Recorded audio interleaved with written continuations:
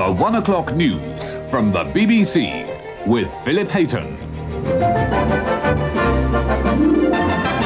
Good afternoon. Terry Waite is home at last.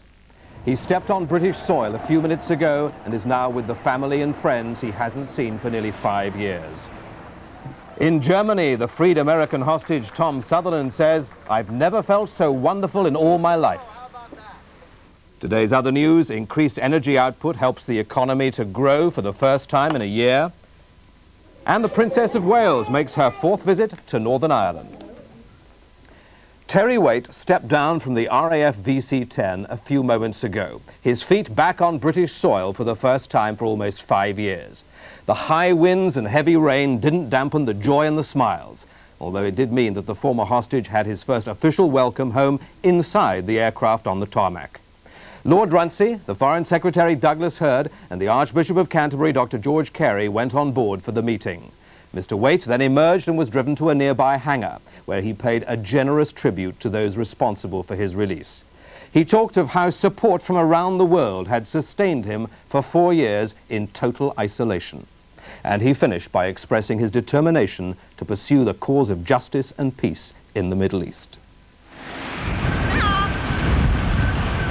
Emerging out of the gloom, the RAF VC-10 bringing back Terry Waite. He'd requested to be in the cockpit for the landing, anxious to get the first glimpse of home after 5 years as a hostage. He was said to be in excellent spirits during the 5-hour flight from Cyprus, where he'd rested overnight. The nightmare ordeal finally over for the man who disappeared in Beirut whilst negotiating the release of others being held. As the plane taxied to a standstill in quite appalling weather, it was met by the Foreign Secretary Douglas Hurd and the Archbishop of Canterbury Dr. George Carey. On board they welcomed Terry Waite away from the gaze of the hundreds of journalists and camera crews assembled here at Lynham. Then, after 20 minutes, Terry Waite himself, all smiles, looking remarkably well, although pale and underweight after years of being chained to a wall for nearly 24 hours a day. For much of that time, it was thought he may be dead. He was met by the station commander, Group Captain Ian Corbett, who's overseen previous releases here, before going on to the officers' mess for private reunions with his wife Frances and his 4 children. Terry Waite mingled with servicemen and spoke of his ordeal. I think you can imagine that after 1,763 days in chains, it's an overwhelming experience to come back and receive your greetings. From the bottom of my heart, thank you for turning out on such an awful day, but a typically English day, and thank you so much for your welcome. This is an emotional day for me. It's a day when thanks are due to many people. First of all, of course, to the Secretary-General of the United Nations and his envoy for their hard and persistent work to seek a resolution to the problem of all hostages who are detained in the Middle East.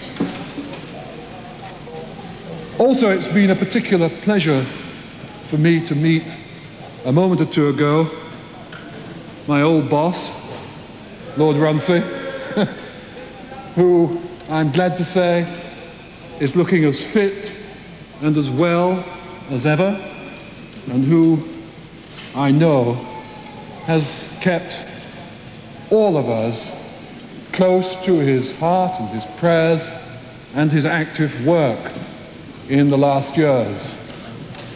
And he said again that his captors would release other hostages soon. My captors assured me yesterday that in a few days' time, Joseph Sicipio and Alan Steen, the 2 American hostages, will be released. They also assured me that Terry Anderson, a journalist of whom the journalistic profession can be justly proud, will be released by the end of this month. Then very public emotions between the former Archbishop of Canterbury, Lord Runcie, and his special envoy. Terry Waite is expected to stay at Lyneham for around 10 days, taking his first tentative steps back to some form of normality. And joining me from RAF Lyneham now is our reporter Jenny Bond. Jenny, where is Terry Waite now? Is he with his family? That's where he is, over in the VIP suite, yes, in the officers' mess. But we've had the most extraordinary scenes here, as you've witnessed yourself. The atmosphere is really quite hard to describe. We didn't expect him to speak at such great length. No one else has. I think John McCarthy perhaps wanted to. Jackie Mann, I think, wasn't fit enough. But Terry Waite has demonstrated both the will and the way. It was a real tour de force. It was really a list of thanks to everyone who was involved in the years that he's been in captivity. He said so little about himself and his own suffering. I mean, he even came perilously close to thanking Hezbollah for having found him some clothes yesterday, though apparently the RAF did a great deal better and found him his size 14s, he said, within half an hour. And there were the serious points too, the very grave plea for those who are left in the Middle East to be freed as soon as possible. And he said the church would not rest until those people were released. Thinner and greyer, but still very much the old Terry Waite. Absolutely, laughing and joking, and to see him walk amongst the reporters and the crowd here was really extraordinary. He was throwing his shoulders back and laughing. I thought he looked as if he might have been limping a little. Maybe those were the size 14 shoes he wasn't used to, I don't know. But he certainly looked a great deal fitter than last night. And the strength of his voice and the eloquence with which he spoke really has amazed everyone. Have you heard anything about his flight from Cyprus? What did he do on the plane? I think that he was awake most of the time. I don't have very many details, but I do know that it was his own request to go and sit up there between the pilot and the co-pilot so that he could take the first look at British soil, such as it is today. And what of the future now? What of the next week or 10 days? Well, at the moment, as we've said, he will be reunited now with his wife Frances and their 4 children. I think it's worth pointing out that he took a good 15 minutes to talk to us before he went to see them, and how much he must want to see them. The medical team, as is the custom now, will be taking things extremely slowly at Terry Waite's own pace, but the medical debriefing does have to go ahead, and it will do gradually over the next period of days. He may be under advice to stay here for 10 days, as John McCarthy and Jackie Mann did. From what we've seen, it looks to me as if he may stay rather less time than that. What good news. Thank you very much, Jenny.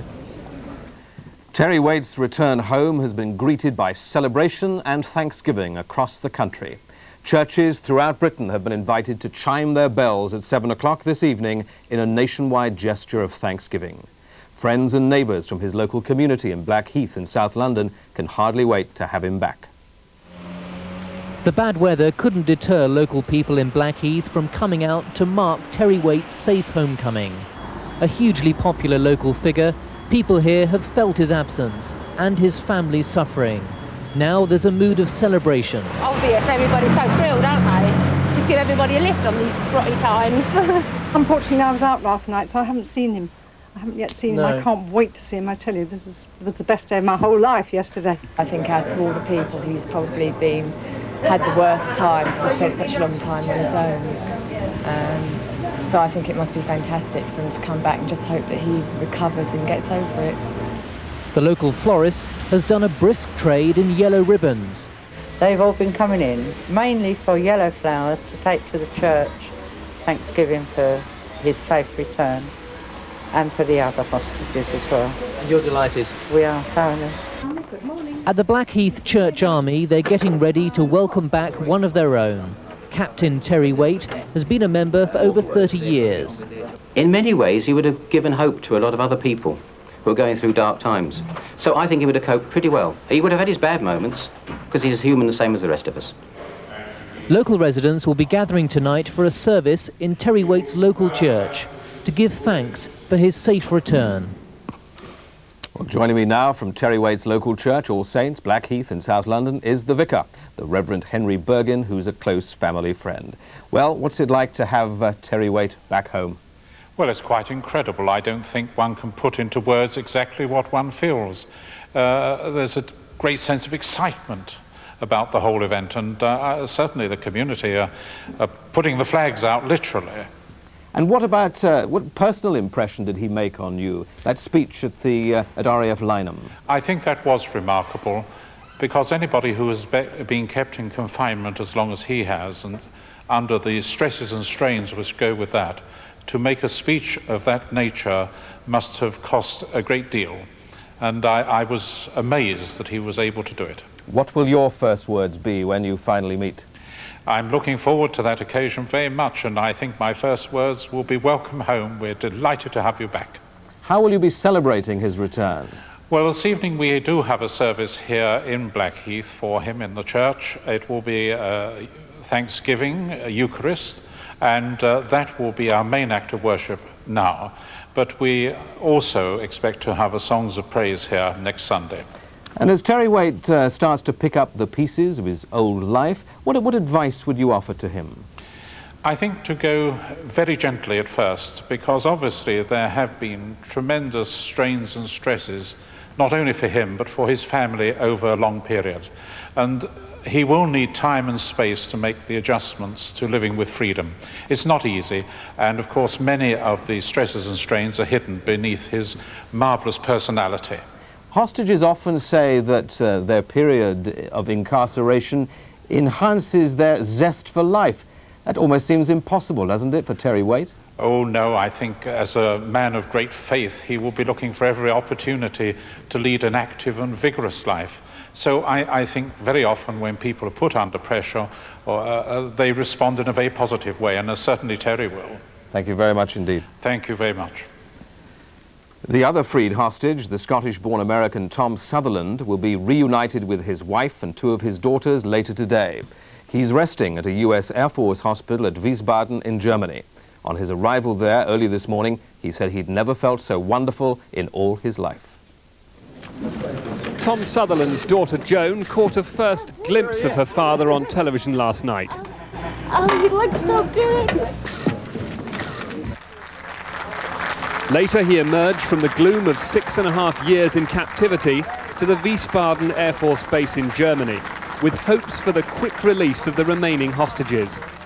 I'm very, very happy that it's over for so many of us by this time, but I just keep my fingers crossed that nothing bad will happen between now and the time that the other three get out. But it certainly looks now, from where we were sitting there in the Bekaa, that they do intend to set everybody free very shortly. It's become an embarrassment to them to keep on holding hostages, and they've discovered that it doesn't pay. There seem to be flowers everywhere and human contact of a kind he's not had for too long. A royal welcome which overwhelmed the modest Scots-born American. Oh, I've never felt so wonderful in all my life as I do now. They treated me in the U.S. Air Force as though I were a king, and here I am only just a lonely hostage. And watching from her hospital bed, his niece predicts Tom will finish the job he started. Well, as far as we're aware, he actually intends to go back to Beirut and carry on teaching at the American university there, believe it or not. Would you try and stop him? Well, I mean, I think really if that's what he's set and doing, no one's going to stop him. A very determined person. Here's to Tom. Here's. Tom Sutherland's large Scottish family was celebrating his release late into the night. Soon they'll see him for real. Now more on Terry Waite's homecoming. I'm joined from RAF Lynham by the pilot of his airplane, Wing Commander David MacDonald. What sort of flight did he have? He had a very good flight. He was very buoyant. I must correct you though, I'm the aircraft commander. The captain was Flight Lieutenant Mike Porter. But he was very buoyant. We put him on the flight deck for the takeoff from Akrotiri and for the landing into Lynham. I have to say it was a fairly rough approach, purely because of the high winds and the very bad weather at the moment. What did he say to you during the flight? Oh, lots really. He was wanting to talk about the Air Force and generally how things were. He was delighted, absolutely, with the reception on the aircraft. At one stage when we were trying to link him and the Prime Minister together with an in-flight telephone conversation, we finished that and then went straight into a champagne reception in flight. So he was quite happy. And he wanted to be in the cockpit for the landing. Yes, he did, very much so. He was very interested in what was going on. And thoroughly enjoyed the view over the Alps and the rest of Europe as we came across. And not at all depressed by that English weather? No, not really. Not at all. Very buoyant. Commander, Wing Commander, thank you very much indeed. It's a pleasure. With Terry Waite's release, there's new hope for the 6 Westerners still held in Lebanon. In his press conference at RAF Lynham, Mr. Waite repeated that he'd been told the American journalist Terry Anderson could be free by the end of the month. Fellow Americans Joseph Sicipio and Alan Steen could be out even sooner, possibly within 5 days. And Mr. Waite said he hoped the 2 German hostages, Thomas Kempner and Heinrich Strubik, would be free by the end of the year. A 6th hostage, Italian businessman Alberto Molinari, is believed to have died in captivity. There's no sign, however, of any further release of Arab prisoners held by Israel. The Israeli Prime Minister has said that won't happen until he gets news of Israeli servicemen still missing in Lebanon. The process has started, but for the Israeli government there's a long way to go before they can declare a successful outcome to this grim business. So far, the coffin of Samir Assad, returned and buried in September, is the only physical sign of progress for Israel. There is information that 2 more missing Israelis are dead, but their bodies have not been returned. Today, Israel is concentrating on the case of Ron Arad, an airman shot down in 1986, whose family still wait in the hope he will return home alive. A hope encouraged now by very firm claims from senior Israeli officials. Ron Arad is alive, and Ron Arad, we know in whose hands he is. And we know that that government can take a decision and release Ron Arad. He has a family here. It's very important that he returns. The government referred to by Mr. Bine is presumably that of Iran, backer of many of the Muslim prisoners held by Israel. The deal is obvious. If further releases are to take place, then the Israelis must first hear news about Ron Arad. Then even their trump card, the Muslim cleric Sheikh Obaid, could go free. We have committed, and you know we stand by that commitment, to release all the Lebanese prisoners that we hold or that we can influence their release in southern Lebanon. It's very simple. There's no reason why it can't be done. In fact, I'm saying right now, let it be done. So Israel is not giving up hope. The chief hostage negotiator, Yuri Lubrani, is reported to be in Paris, continuing his diplomacy. Israel's behind-the-scenes involvement in the whole business continues. In public, though, it's a familiar hard-line position. No change in the Israeli stance until the other side makes a move. One Israeli official said, they know what we're waiting for. Justin Webb, BBC News, Jerusalem. Lord Runcie said today he was convinced of Mr. Waite's integrity in dealing with the Beirut hostage takers. But he said his envoy may have become an unwitting pawn in a larger game being played by the US government and Colonel Oliver North. Our Foreign Affairs editor John Simpson looks at the events behind the kidnapping of Terry Waite. For some time, the facts about Terry Waite's involvement, however innocent, with the CIA and its operations in Lebanon before he was kidnapped, have been held back. No one wanted to prolong Mr. Waite's imprisonment, nor to put his life in any more danger. Now, though, some of the details are coming to light. The involvement seems to have been twofold. Firstly, there was the question of the American hostages who were released in 1985 and 86, the Reverend Benjamin Weir, Father Jenko, David Jacobson. Mr. Waite was given the public credit for their release. What wasn't known until the Tower Commission investigated the Iran-Contra affair, and Colonel Oliver North later gave evidence in public about it, was that the Americans had bought the freedom of the 3 men with a total of 2,000 anti-tank missiles, urgently needed by Iran in its war against Saddam Hussein. The links between Mr. Waite and Colonel North have long been clear. He and I were in touch on a number of occasions when he went to Beirut in great danger. In fact, he called me at one point from Beirut while his hotel room was under fire. And I'm well aware of the great jeopardy that he was willing to place himself for the safe return of those being held captive. But did Mr. Waite know about the underlying deal? Yeah, I can say categorically that I told Terry Waite absolutely nothing about the fact that we were exchanging weapons with the Iranian government. and yet at any point in time. But the Conservative MP and writer on intelligence matters, Rupert Allison, believes Mr. Waite did know something of what was going on. Oh, there's absolutely no doubt that in the middle of December 1986, when he was warned that his role as an independent intermediary had been compromised, he knew that to go back to Beirut would be putting his life on the line. Because he knew that the Americans had swapped arms for hostages? Emphatically so. The second aspect of Mr. Waite's involvement was over the kidnapping of the CIA station chief in Beirut, Bill Buckley, in 1984. Mr. Buckley was later killed, and his body was taken to the United States for burial. Under torture, he had revealed a great deal about CIA activities in Lebanon.